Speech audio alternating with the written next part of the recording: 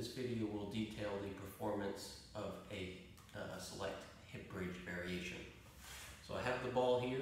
I'm just going to be using the ball as a placeholder between my knees. I'm not going to be trying to crush it.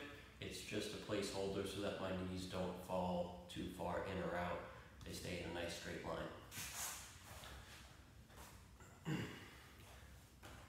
So laying on my back, I will start by taking both hands and reaching towards the ceiling like I'm trying to touch the ceiling with my fingertips as I complete a long, full exhalation.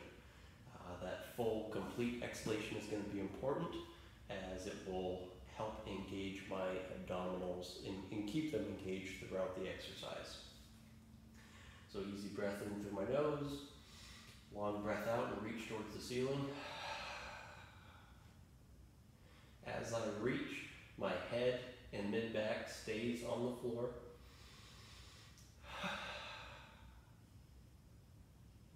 Once I feel as though I have my abdominals engaged, I'm going to push both feet down into the floor and push my hips up towards the ceiling.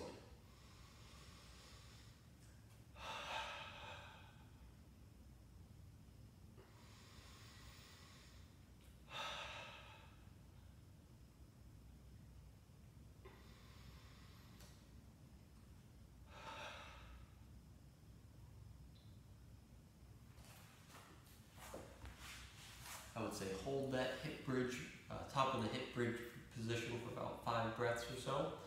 If you're in the right position, you should feel your hamstrings and glutes working, so the back of the thighs and the back of your hip, as well as your abdominals remaining engaged due to the complete exhalation as well as reaching towards the ceiling.